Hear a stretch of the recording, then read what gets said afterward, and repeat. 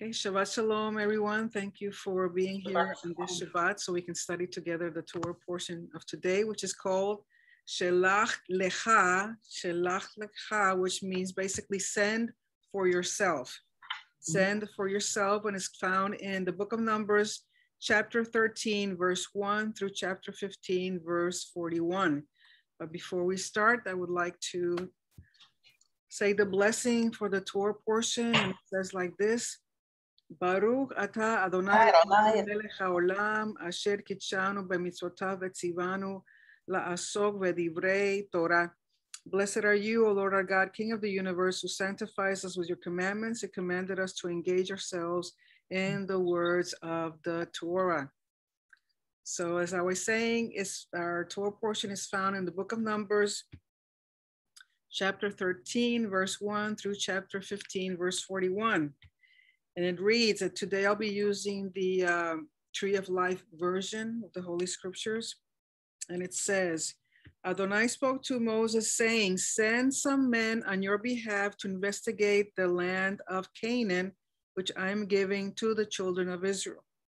But if you go to Deuteronomy, verse 1 through 22, chapter 1, verses 22 through 23, it says that the people asked Moses to send out men to look at the land. So here it sounds like it's the Lord is asking Moses, but really was the people that asked Moses, and Moses thought it was a good idea. And so then he shares it with the Lord, and the Lord says, okay, sure. But we know that it really wasn't the Lord's intention that they do that, because he already had promised them that the land was going to be like a land of milk and honey, flowing with milk and honey, that they're going to be able to conquer all the nations, and that he's going to be with them. So basically, it's kind of like when the people told Samuel they wanted a king, and Samuel got upset about it, and the Lord said, hey, they want a king, give them a king, and they'll see what's gonna happen with that. So the same thing in that sense is happening with this issue about going into the land to look at it. So it says, each man you are to send will be a prince of the tribe of his fathers, a man from each tribe. So they're going to send someone that's considered a prince. So basically they're going to use social status in deciding which men are going to go and represent every tribe and go see the land. And another thing, sometimes maybe your Bible says spies. They really weren't spies. That's not a very good translation, because in the Hebrew, the word it's basically means to send out explorers, to send out people to gather information, not really to spy on them. Verse 3, so according to the word of Adonai, Moses sent them from the wilderness of Paran. All the men were princes of the children of Israel. Again, emphasizing that these men were men that were respected and honored within the tribe, which meant that when they come back with whatever report they're bringing, the people are going to believe them. Verse 4, these are their names. And so it goes through all the tribes. And the one that I'm interested in, it goes through Reuben, to Simeon. And then in verse 6, it says, from the tribe of Judah, Caleb, son of Jephunneh. So that's important that from Judah comes Caleb. Then we have Issachar, Ephraim, from the tribe of Ephraim. We have Hoshea, son of Nun. So these two individuals are the most important of all 12 of them.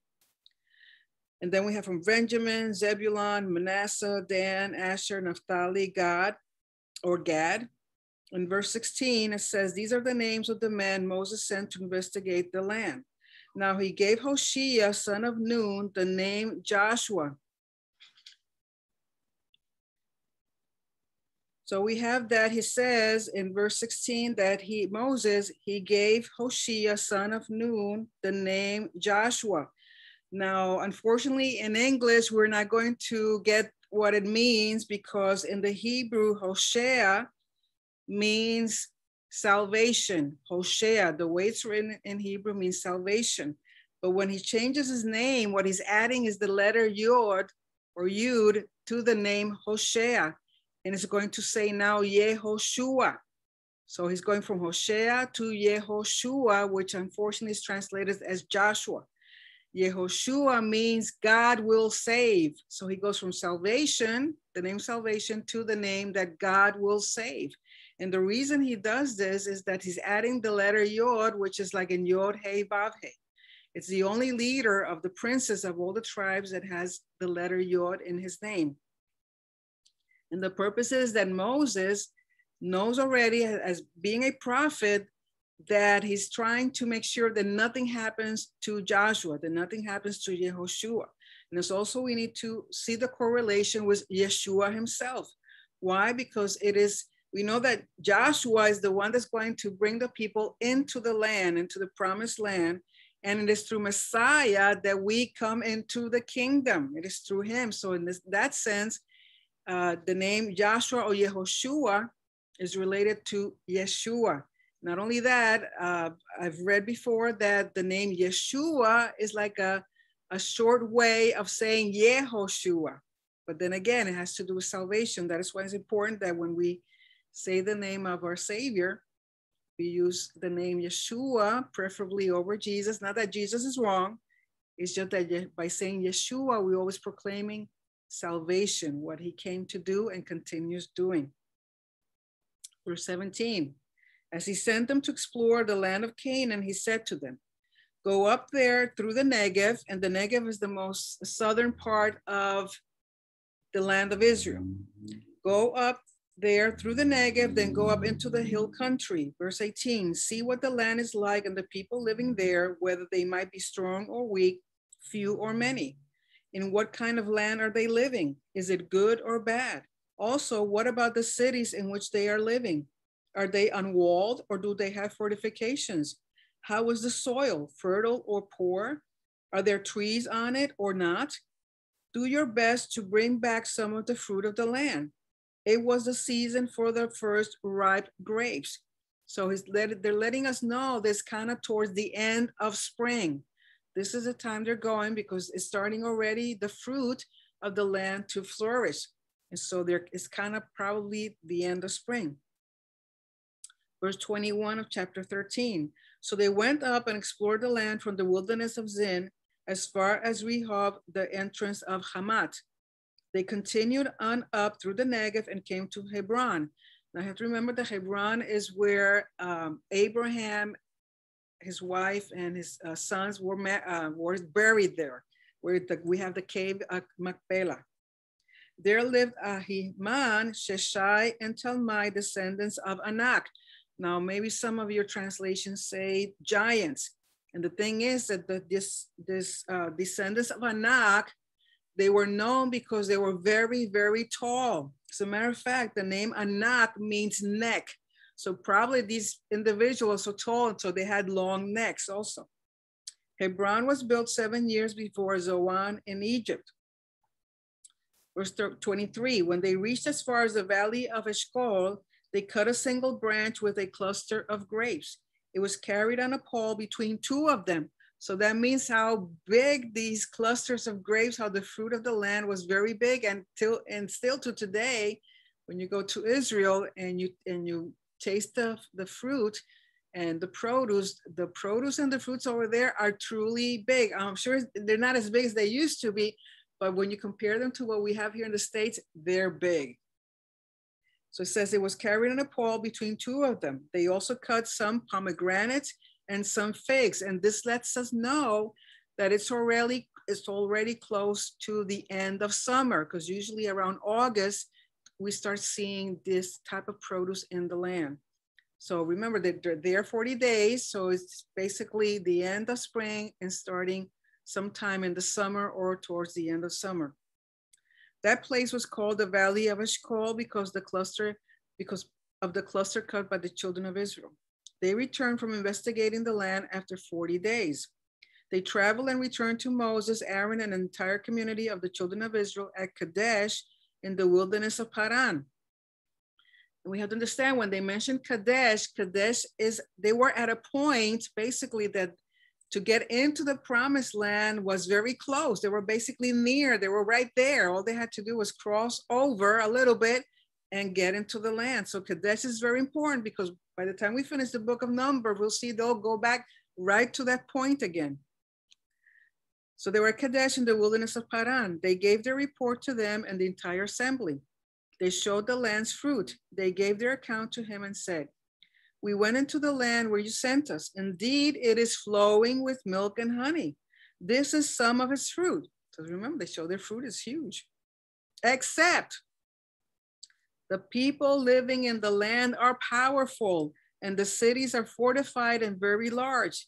We even saw the sons of Anak there. So their impression is that the people are very powerful, they're tall, but then again, when we read before, it just mentions only 3 descendants of Anak. And here they're saying, they're kind of making it sound that all the people are tall.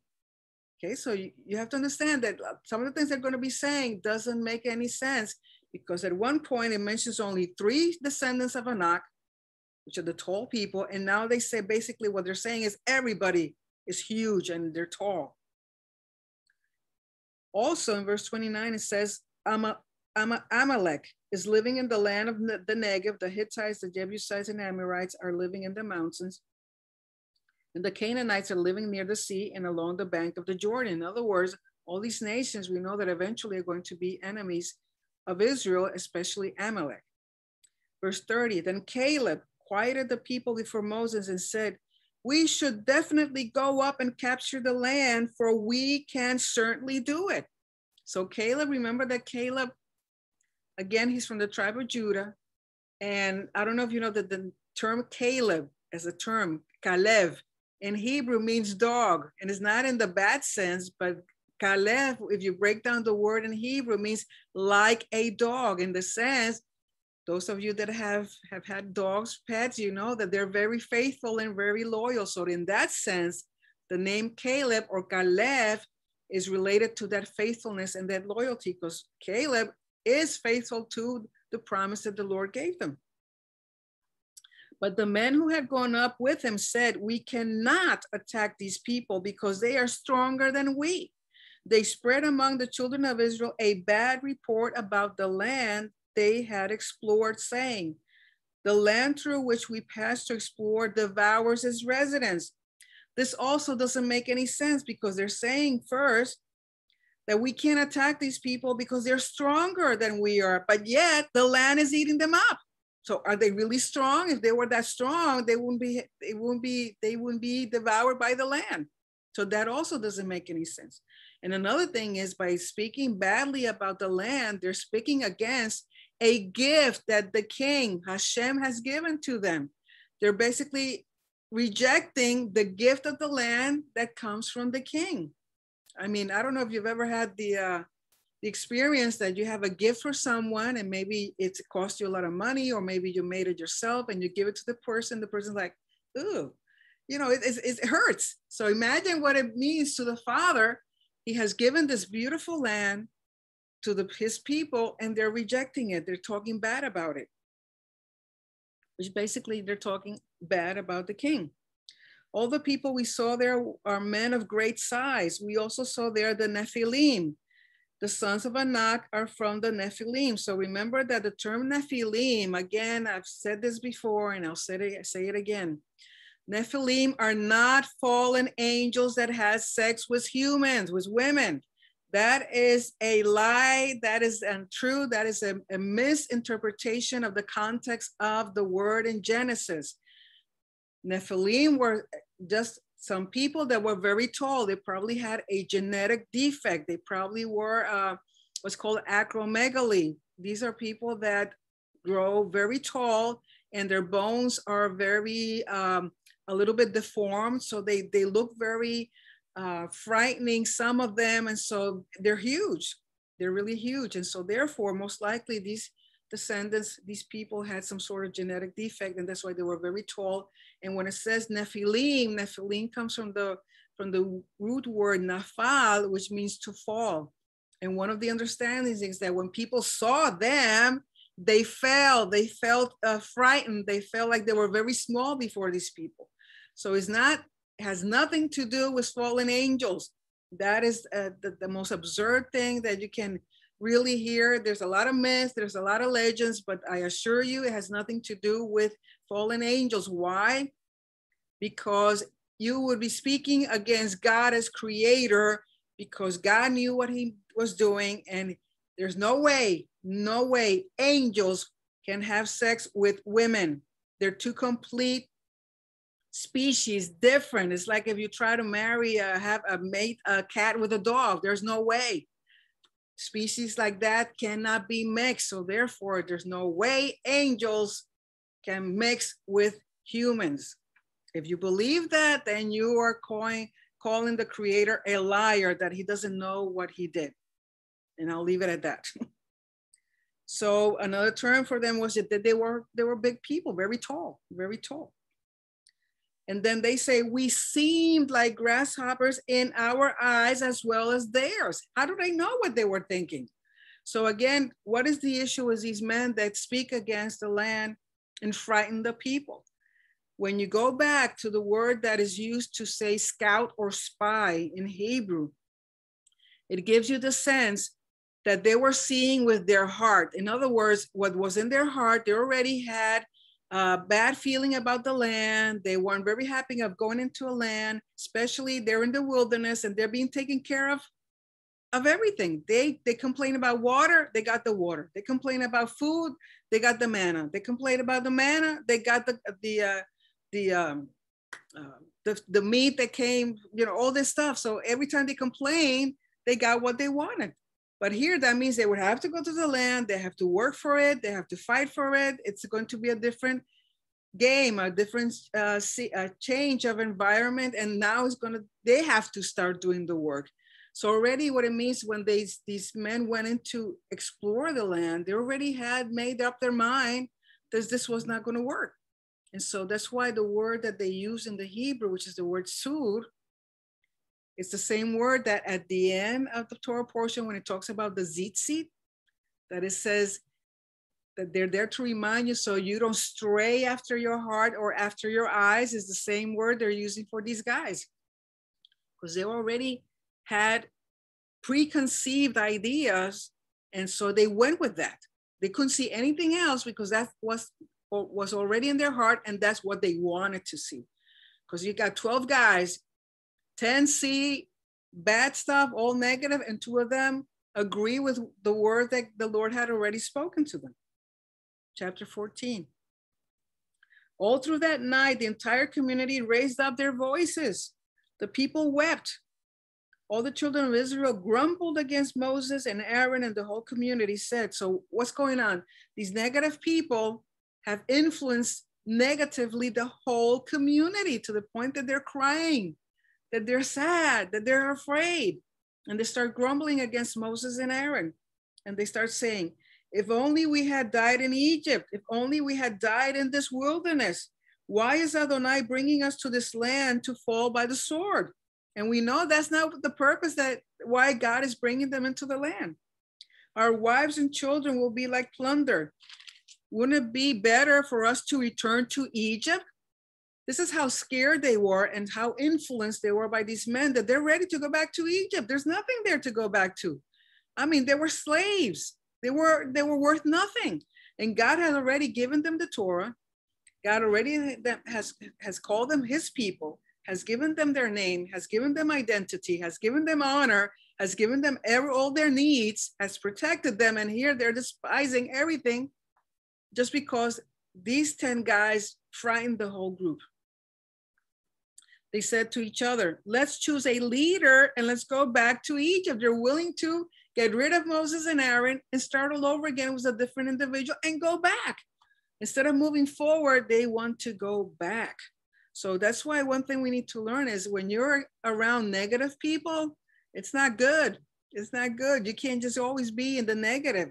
You have to see the bright side, especially if the Lord has given you a word, and his word is about life. It's not about going back. It's always about progress. It's about moving forward. It's about gaining.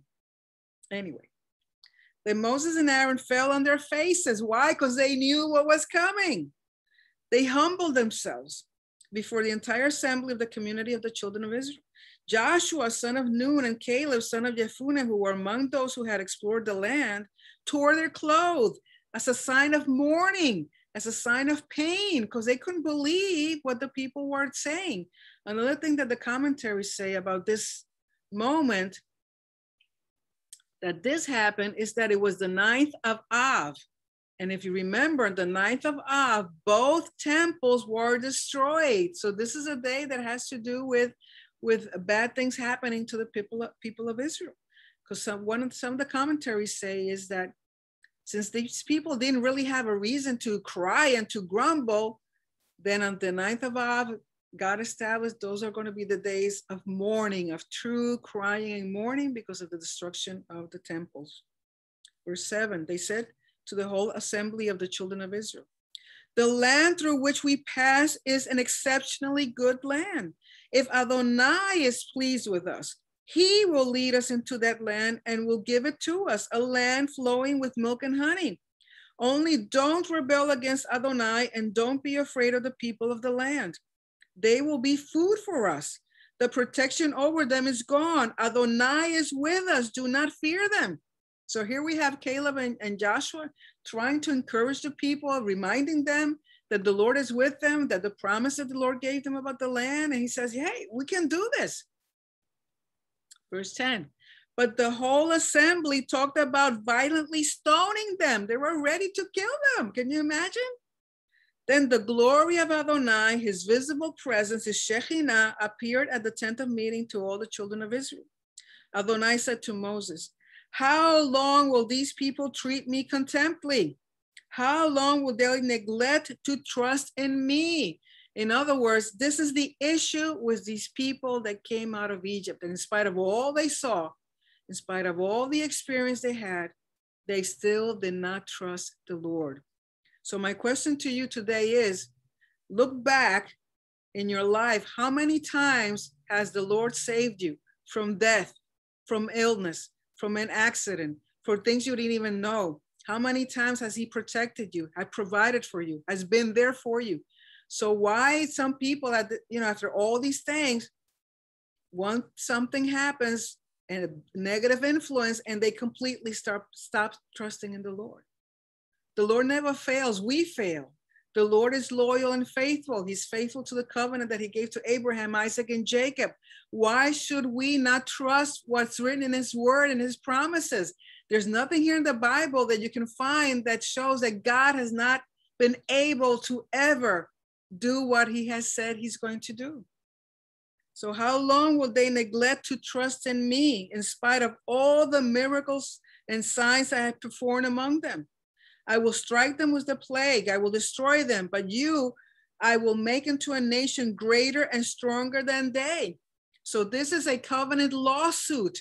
Why? Because of the covenant in Mount Sinai, and they're speaking against the covenant. They're speaking against the king. They're speaking against the land. They're not trusting a loyal, faithful king. And so now the Lord has the legal right to destroy them with a plague. That is a covenant lawsuit. He's using his legal power, his authority, to be able to do this. Moses said to Adonai, the Egyptians will hear about it because you brought up this people by your power from among them. They will tell the residents of this land about it. Already they have heard that you, Adonai, are in the midst of this people, that you, Adonai, have been seen eye to eye, that your cloud remains over them, and that in a pillar of cloud by day and a pillar of fire by night, you go before them. If you kill these people all at once, the nations who have heard this report about you will say, because Adonai was unable to bring this people to the land he had promised them, he has slaughtered them in the wilderness. So what is Moses doing?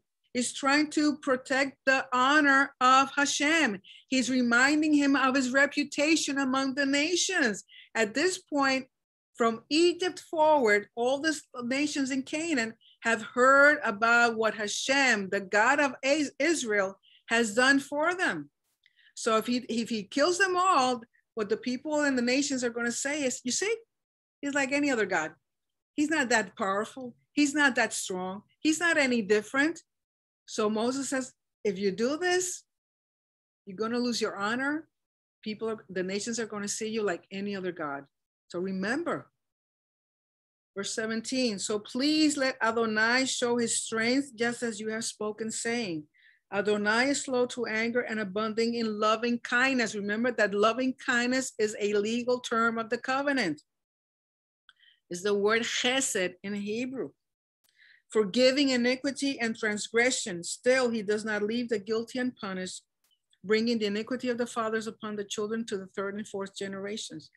Forgive now the guilt of this people in accordance with the greatness of your chesed, your loving kindness according to your covenant, just as you have pardoned this people from Egypt until now.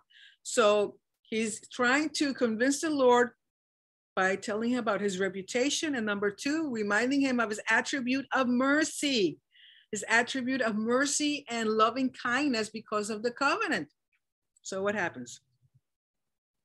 Verse 20, Adonai answered, I have forgiven them just as you have spoken. But, in other words, instead of killing everybody like he was thinking about doing, he kind of lowered the punishment a little bit. But as certainly as I live, which is an oath formula, to say as I live is an oath formula. But as certainly as I live and as certainly as the glory of Adonai fills the entire earth, none of the people who saw my glory and my miracle and signs I performed in Egypt and in the wilderness, yet tested me these 10 times and did not obey my voice, not one of them will see the land I promised to their forefathers. So in other words, instead of killing the whole nation and trying to make another one with Moses, he says, I'm just going to get rid of those that have not believed, that in spite of all they have seen, they still don't believe, that has spoken against me. None of those who treated me with contempt will see it.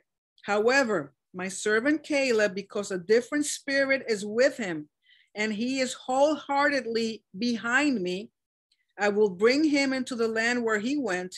His offspring will inherit it. So when he says it's a different spirit, what he's saying is that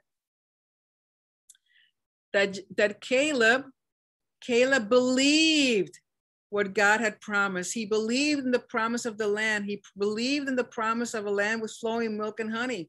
So he believed and was faithful and loyal to that word. So that's why he said there was a different spirit in him compared to the other men. Now, since the Amalekites and Canaanites are inhabiting the valley, turn back tomorrow and set out by the wilderness route toward the Sea of Reeds. So remember, they're in Kadesh. They're very close to crossing the border, the frontier, to go into the land of promise. And now the Lord says, go back. Start going back from where you came. Instead of moving forward, he's making them go back. Why? Verse 26 of chapter 14. Adonai then said to Moses and Aaron, saying, how long will this wicked community be grumbling against me? I have heard the complaints of the children of Israel grumbling against me. So tell them, as surely as I live, again, an oath formula, says Adonai, I will do to you just as I heard you say in my ears. Remember, they were saying, oh, why didn't we die in Egypt? Why are we going to die here in the wilderness? In this very wilderness, your bodies will drop, every one of you 20 years of age and older, who was numbered in the census and grumbled against me. Remember the census when the men 20 years and older were counted for military purposes? So apparently all these guys agreed with the 10 spies or the 10 men that spoke bad about the land. So all these men are going to die except Caleb and Joshua. Not one of you will enter the land about which I lifted my hand to make home for you, except Caleb, son of Jephunneh, and Joshua, son of Nun. So basically, sometimes we've had the impression that all the people that came out of Egypt died. It wasn't all the people. It was the men that were 20 years and older that were counted for military service. They went along with the 10 that spoke bad about the land.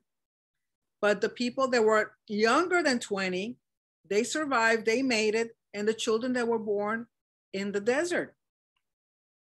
And for example, the Levites, they made it and other people made it. Okay, so it's not everybody that died that came from Egypt that died in the wilderness.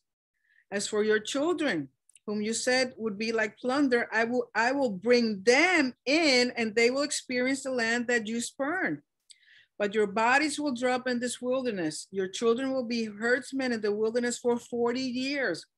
They will suffer because of your unfaithfulness until your corpses are consumed in the wilderness.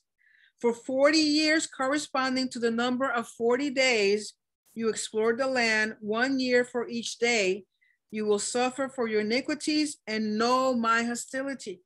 I, Adonai, have spoken, and certainly will I do this to all this wicked community banding together against me. In this wilderness, they will meet their end, and there they will die. That's the punishment. Instead of eliminating everybody, he's just going to eliminate those that were 20 years and older, counted in the census, that spoke and believed the bad report from the land. Then the men whom Moses had sent to explore the land, who had returned and caused the whole community to grumble against him by spreading a bad report about the land, these men, spreading the bad report about the land, died of the plague in Adonai's presence. So a plague came about and killed all these 10 men, those that initially went in to explore the land. So they were killed immediately, while the rest of the people, they have to wander for 40 years until all those that God said had to die would die and would not go into the promised land. Of those men who had gone to explore the land, only Joshua, son of Nun, and Caleb, son of Jephunneh, survived. When Moses related these things to the children of Israel, the people mourned bitterly. In other words, maybe they repented, or maybe they felt like, well, maybe we should have listened to Caleb and Joshua. So the thing is, now they're mourning, now they're crying, now they're regretting. So what happens? They rose the next morning and went up to the high mountain, saying, look, let's go up to the place which Adonai promised, for we have sinned. So now they're ready to go into the land. Because remember where they're at. It was just going up the mountain a little bit and into the promised land. Verse 41, but Moses said, why are you disobeying the mouth of Adonai? That will never succeed. You should not go up, because Adonai will not be among you, and you will be defeated before your enemies. For the Amalekites and Canaanites are there in front of you, and you will fall by the sword. Adonai will not be with you, because you turned away from following Adonai. In other words, if God is not with you, you cannot conquer what he said you're going to conquer. But these people, they're still disobedient. They're still doing their own thing. They think that now, okay, they kind of sort of repented. Let's go in, because now, and God said, sorry, if you guys go, you go by yourself and you're going to get beat up, because you did not believe what I said, but believe the 10 men that went to explore the land. But presumptuously, verse 44, they went up to the high mountain country, though neither the ark of Adonai's covenant nor Moses moved from within the camp. The ark didn't go, which represents the presence and the throne of God, and Moses, who's the leader, he didn't go either. The Amalekites and Canaanites living in the mountain country came down, attacked them, and beat them down all the way to Hormah. And Hormah in Hebrew means destruction. So basically there was destruction, there was death. They were beaten again. Why? Because God said, don't go now. There's no, you're going to have to turn back. Don't try to go into the land now, because none of you are going to survive to make it into the land. All of you are going to die. That is the punishment for not believing and not trusting my word, but believing those that gave a bad report. So chapter 15, it says, again spoke to Moses, saying, speak to the children of Israel and say to them, when you enter the land that I am giving you, where you will make your homes. So this is saying again that they will go into the land, the children, those that believed, those that did not murmur against the land, those that did not believe the bad report, those will go into the land. So by saying this, now he's going to be speaking about offerings. He's assuring them, he's giving them the hope that they will make it to the land. So when you enter the land that I'm giving you, where you will make your homes, and you're presenting a fire offering to Adonai, a burnt offering or sacrifice to mark fulfilling a vow, a free will offering, or during Moadim or a festival, to present a pleasing aroma to Adonai from the herd or from the flock, the one bringing the offerings to present a grain offering of 1/10 of an ephah, a fine flour mixed with 1/4 of hin of oil. So he's going to give some instructions about offerings, that every time an offering of an animal is brought, it has to be accompanied by mincha, which is the flour offering, oil, and the libation offering, which is wine. So depending on the number of animals and the type of animals is going to be the amount of flour, of oil, and of wine. So he's explaining this. And then depending also on certain offenses, if it's the community or if it's individual. And you have to remember that these offenses are involuntarily. It's something that happens that is, you're not doing it willingly. It's something that happens. And so you bring an offering, because remember that for unintentional sins is when you can bring an offering. If it's intentional, there were no offerings for that. So he goes into explaining these things, which was in a way we already have spoken of in the book of Leviticus. Please go to verse 13 of chapter 15. It says, everyone native born is to do these things like so when bringing a fire offering as a pleasant aroma to Adonai. Whenever an outsider resides with you, in other words, someone that is not an Israelite, but joins the people of Israel, which means they come into covenant and they accept the God of Abraham, Isaac, and Jacob. Whenever an outsider resides with you or whoever is among you for your generations to come, and he is to present a fire offering as a fragrant aroma to Adonai as you do, he must do it exactly the same as you are doing. The community will have the same rule for you as well as for the resident outsider. So an outsider that becomes part of Israel has to do exactly the same as the native Israeli. In other words, there's no difference when serving the Lord. It will be a lasting statute throughout your generations. As for you, so for the outsider will it be before Adonai. The same Torah and the same regulations will apply to both you and the outsider residing among you. Adonai spoke to Moses saying, speak to the children of Israel, say to them, when you enter the land to which I am taking you and you eat some of the food of the land, you are to offer a portion to Adonai. That is first fruits.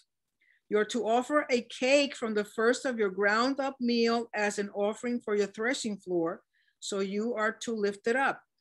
Here in this translation doesn't say it very well, but when you look into the Hebrew, it's talking about challah. Remember that the bread that we use on Shabbat is called challah. But it's called challah in remembrance of this commandment, which really means that the person that is preparing the dough to make the bread takes a portion out of that dough as a first fruit. And that portion, when the temple existed, and even the Mishkan, that portion was given to the priest, because that's the first fruit of that dough. And once that dough, you baked it, then after taking out that portion, then you could eat the bread, but not until that portion was taken out. That's the first fruit. Today, there's no temple. And some women that make, and men too, because men can make the bread, but today, most Jews, they separate a portion of that bread, which that little portion is called a challah, and many of them, they just burn it. They burn it because they don't have a temple to take it to or a priest to take it to. But some people still do that. But remember that the commandment was to take that portion of that dough before baking. That portion belongs to the Lord. And so that was taken and given to the priest. It says verse 21, throughout your generations to come, you are to give this offering from the first of your ground up meal. So this is challah. Verse 22, now we're going to see the difference between unintentional sin and an intentional sin. It says the different offerings depending, remember that for unintentional sins, you could bring offerings, but for the intentional one, you cannot. And so the case study, the example that they use about a defiant individual, rebellious, that intentionally does something wrong is the following. Verse 30 of chapter 15. But the person who sins defiantly, whether native or outsider, rebels against Adonai, and that person is to be cut off from his people. The word in Hebrew is karet. Remember that that is divine judgment. The Lord takes upon himself to punish this individual. And the understanding is that either that individual has a premature death, or that individual doesn't have any children, no descendants, which in a way is like a death because no more generations for that individual.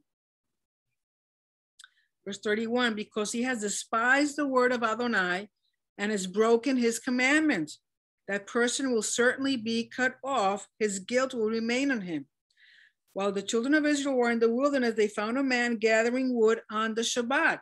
So this is the example of someone intentionally doing something against the covenant, against the commandment, and especially against the Sabbath, because he started gathering wood on Shabbat. Those who found him gathering wood brought him to Moses, Aaron, and the entire assembly. They kept him under arrest, not being clear what was to be done to him.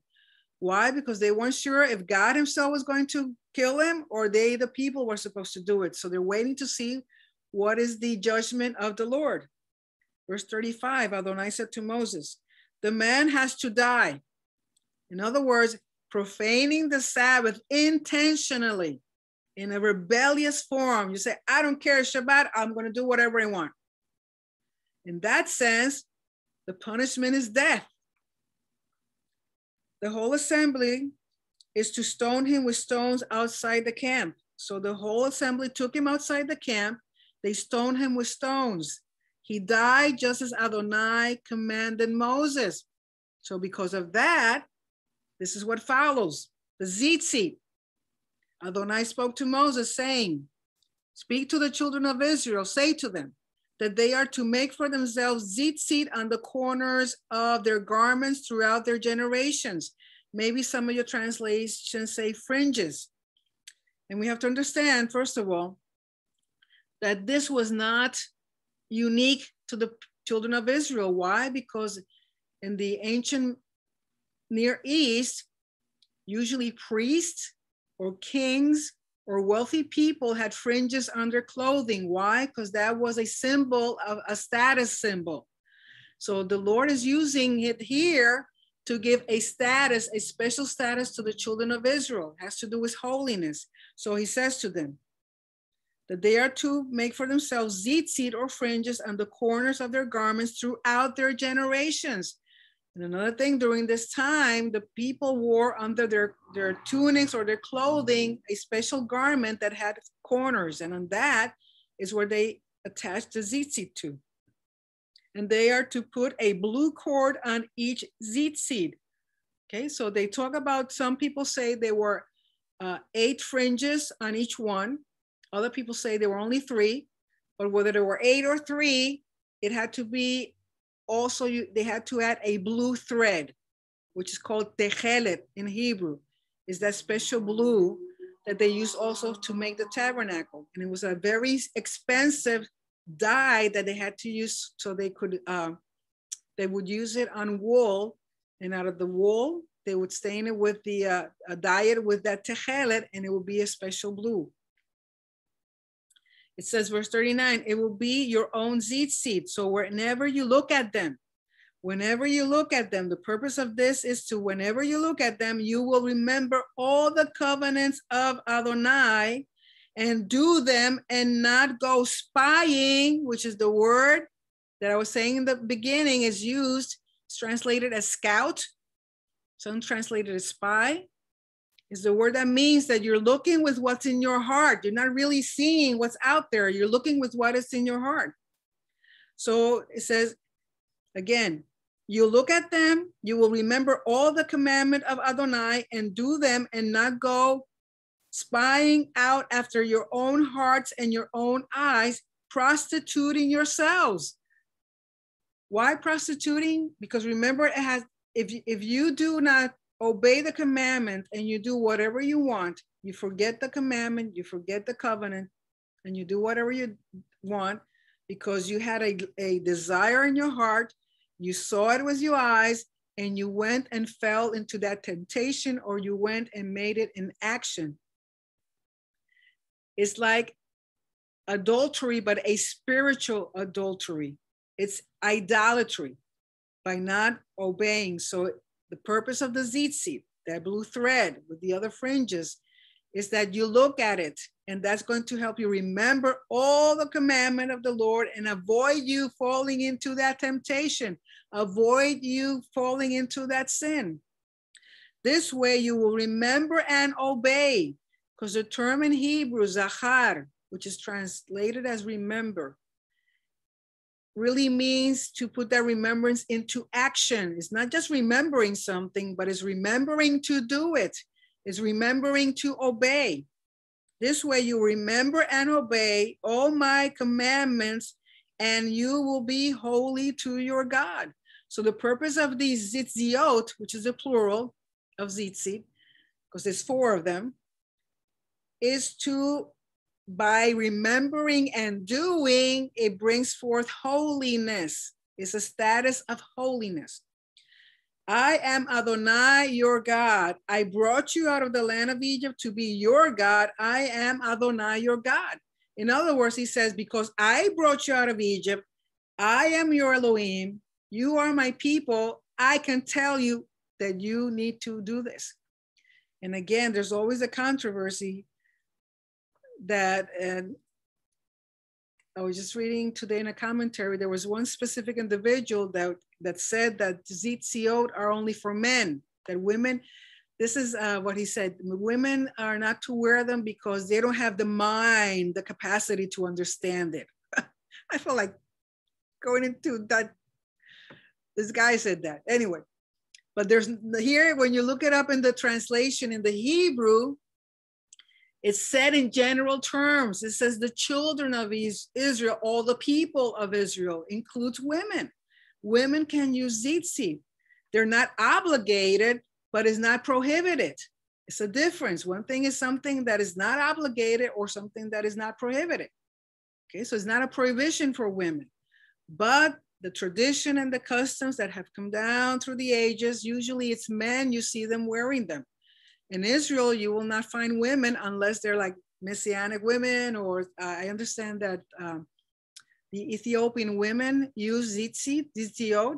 So therefore, it's not only for men. Women can use them. Why? Because it's a reminder of commandments, and women also have to follow the Torah. We also have to do the commandments. So if you have zitziot with you, you're wearing them, and something is tempting you, that zitzit is going to remind you, hey, think about it. Don't do it, because it's not going to come out okay. So it's therefore a reminder for us to help us maintain ourselves in a status of holiness. But women can wear them. Again, I myself in Israel will not wear them, not because I can't, it's just that because the culture there is unacceptable to women wearing tzitzit. So therefore, out of respect, if I'm in Israel, I never wear tzitzit.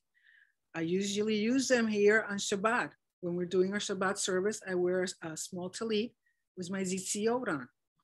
Why? Because it's a reminder of the commandments. But again, it's not prohibited to women. We're just not obligated. And many of the reasons they give is, because women are always with children and taking care of the house and doing.